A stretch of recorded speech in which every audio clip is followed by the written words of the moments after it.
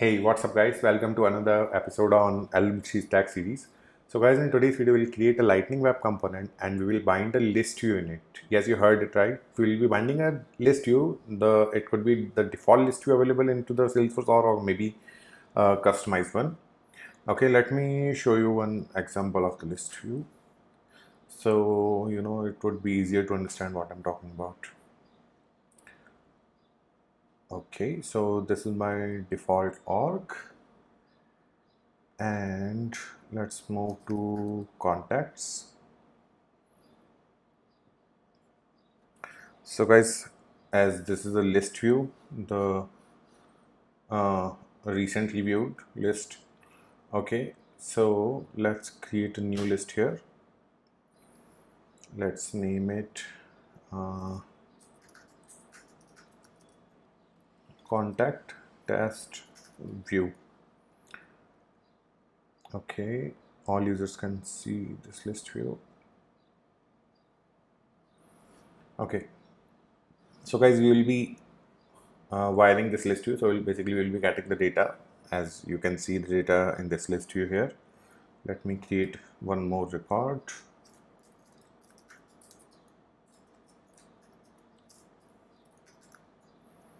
Okay, let's save it. So right now we are having two records into this list view. It is recently viewed and this is contact test view. Okay, so let's create a new Lightning Web component first. Control Shift P and create Lightning Web component. Let's name it wire list view. Okay, and it will be in the default directory. Okay, so first of all, we will just copy the XML part and let me just copy it from this one. Okay, all right, so this was the XML part. Okay, cool. So now let's start with the JavaScript part first. Okay, so we will wire the list view, so we need a wire here from LWC. Okay, then we will import get list UI from Lightning UI list API. Okay, then we will be displaying contacts list view, so definitely we need to import contact object as well. Contact object from Salesforce schema / contact. Okay, and we can display multiple fields here, but for today's example, let's take name only. Import name field from, so we will schema / contact dot name.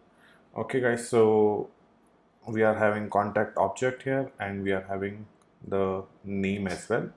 Okay, then we will simply just wire this function, which is get list UI, and we will pass some parameters here. So we need to pass the object API name here, list view API name, sort by if required, and page size, because we don't want to retrieve all the records at once. Okay, so object API name. Now the question is, guys, how you can get the object API name of a list view? I mean, if you've created it new, then you can definitely check it out while creating the list view. But let's say if you have to get the object API name of existing list view, so you can just do one thing. You can just directly hit the gear icon and click on this rename. Okay, and here, as you can see, the API name of this specific list view. Okay, let's go back, and API name will be contact object. Then the next thing will be the list view API name, and it will be contact as list view. Let's have sort by. We'll have sort by name field. Okay, and page size. Let's have page size 20 here. Okay, and what after that?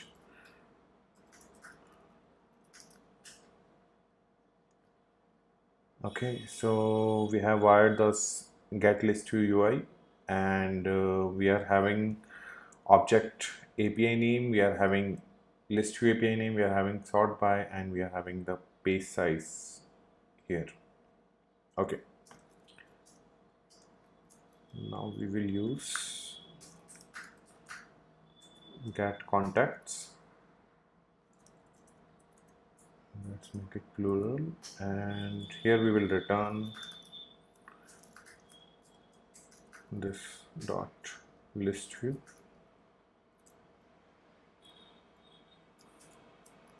Data dot records dot records. All right, let's save it, and it is saved now. Okay, get list UI. This is cool. This is fine. This is fine. Okay. Now let's go back to that HTML part now. Okay, let's copy the HTML, the basic HTML thing from one of the component. Let's have it this one. Okay, let's minimize it again and open this. Now we'll create closing tags, lightning card. Okay guys, so in the HTML file we'll be getting the contacts here. So we will create a template here, and we'll create a for each loop on contacts. Okay, and for item we can have con. Okay, so the template is here. Let's create a paragraph tag and have the contact ID as key here. So we will use con dot fields dot name dot ID fields dot ID dot value here. Okay, and we will display contact dot fields dot name dot value.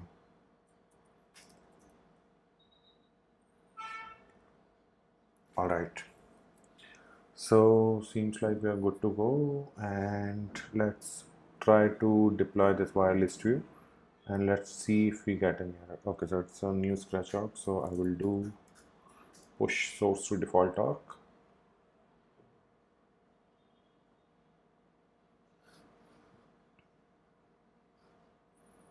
Okay, meanwhile it is getting deployed, so it is a new scratch org. It means I won't be having my old applications here.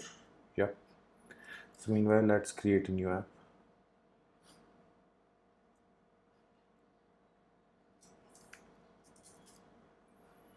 Let's go to app manager and new lightning app. Let's name it LWC Stack. Everything else looks fine. Okay, next. Standard navigation. Okay, next. We don't need utility, we don't need any navigation right now because we are not having any page for this. Available profile, let's have system administrator here and save. Okay, so the app has been created. This is my application. Let me edit it. All right, now we will create a new lightning page first. Let's have an app page. Let's name it wire. Okay, and let's see what we can have here. Let's choose 3 regions here so we can have multiple examples together. And let's see for component. Okay, we are having an error here. Okay, it says missing semicolon.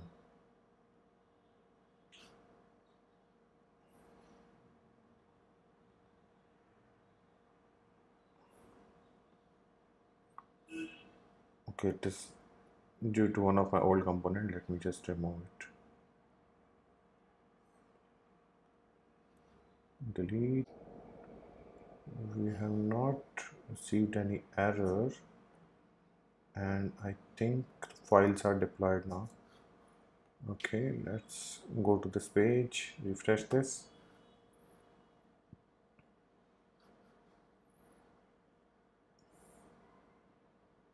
Okay, let's open the application now. So this is our application. We are having single page here. Let's click edit page, and our component should be here. Here it is.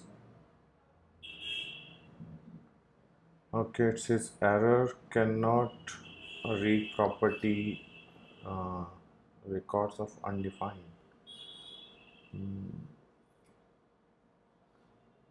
Okay, so we have to check it one more time. Anyways, let me save it and let me just keep it. Yeah, I know there will be errors.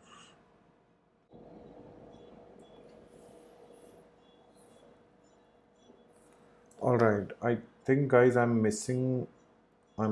I was doing a case sense, maybe you can say typo here. So this should be fields. Okay, actually I was using field only here, so this should be fields to get the fields here. So let me just deploy it one last time. Okay, it is deployed and hopefully it should work now. All right, great success here. So guys, that's how you can bind list views into your Lightning Web component. Okay. So guys, that's it for today, and if you like today's video, subscribe to the channel will be awesome. I'll see you in the next one. Thanks for watching.